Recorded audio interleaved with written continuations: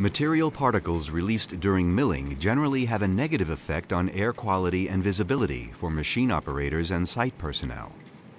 To counter this, Wirtgen has developed a system for front-loading cold milling machines that is unique worldwide, the Vacuum Cutting System VCS. Here's how VCS works in practice. During milling, fine material particles are formed in the milling drum unit. Additional injection of water binds most of these particles.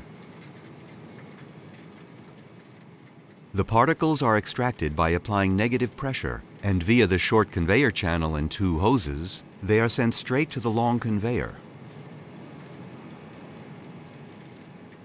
A hydraulically driven centrifugal fan ensures that the extracted material reaches the long conveyor channel, and from there it is loaded onto the truck together with the milled granulate.